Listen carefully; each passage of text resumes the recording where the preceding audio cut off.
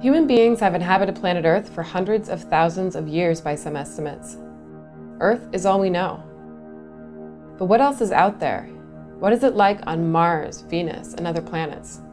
NASA is making it possible to find out. They are developing a way to get us onto these planets and explore the unknown.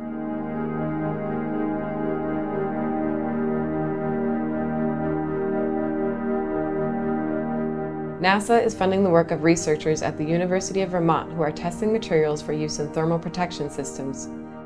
These systems protect spacecraft from the extreme heat of entering an atmosphere. The current thermal protection systems utilize heavy ceramic tiles which work, but create limitations in exploring other planets. The goal of NASA's collaboration with the University of Vermont is to develop a new thermal protection system using a silicon-carbide fabric. A critical step involves predicting how the material's characteristics will function in space. The system under development uses a large, lightweight inflatable structure with a cone-like balloon attached to the front of the spacecraft. This is called a hypersonic inflatable aerodynamic decelerator, or HIAD for short. The HIAD system works like this. The flexible silicon carbide fabric is stored in the nose of a spacecraft and inflated when needed. When deployed, the HIAD is wider than the nose of the spacecraft. This deflects heat and protects the spacecraft while also using its large diameter to create air resistance and slow down the spacecraft. There's just one problem. When the soft, flexible silicon carbide material is exposed to extremely high temperatures, it will oxidize into a hard, brittle, fragile material that will break under low pressure. The University of Vermont is leading this investigation by creating simulation models and conducting experiments to determine how these materials will react under the conditions of re-entry. Professor Frederick Sanzos is lead investigator on the project. His team studies at a molecular level how the mechanical and thermal properties of silicon carbide fabric materials change at high temperature. What is very special about UVM is we do have a laboratory that is able to reproduce the same condition of re-entry than in space with the exact same chemistry and the exact same temperatures. The safety of the future missions depends on knowing the surface temperature of the material during oxidation. The UVM experiments produce only an average temperature over the area of the material.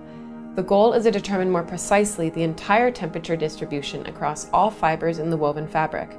This is where modeling and simulations come in. Computer modeling uses the lab experiment as a calibration tool. It can provide more detail about the temperature distribution, which can then be used to predict the failure rate of the silicon carbide fabric.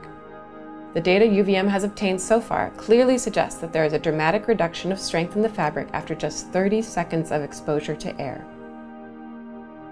Engineers designed the silicon carbide fabric to have each silicon atom bonded to one carbon atom. Oxidation adds oxygen atoms to the mix, breaking the chemical structure of the fabric.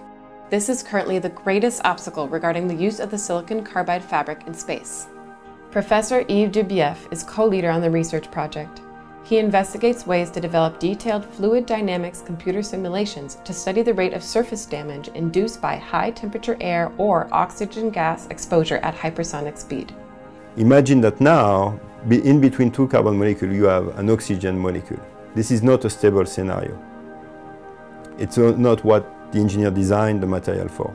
That can break through intense heat or through mechanical strain and create a weakness in the heat shield material. So one of the jobs of this research is to figure out if those scenarios can happen. Professor Ting Tan also participates in the research project in creating a brand new instrument to directly test the deformation of the material inside the plasma torch experiment. When the materials are in outer space, their environment is different from the Earth. So that means if we have to put the pair of hands in that space and tear them apart at that time to see how strong they are. We use the experiment to test our model and figure out how far are we from reality. What do we need to improve in our models? And then we can take those improvements and give them back to NASA so that they can make better prediction. Researchers at the University of Vermont and NASA are not only excited to be part of one of the most audacious human endeavors, the exploration of Mars and other planets in our solar system. They are also interested in inspiring future generations for space exploration and research. Because tomorrow's astronauts are today's students, the generation that will benefit most from this research guiding future space missions.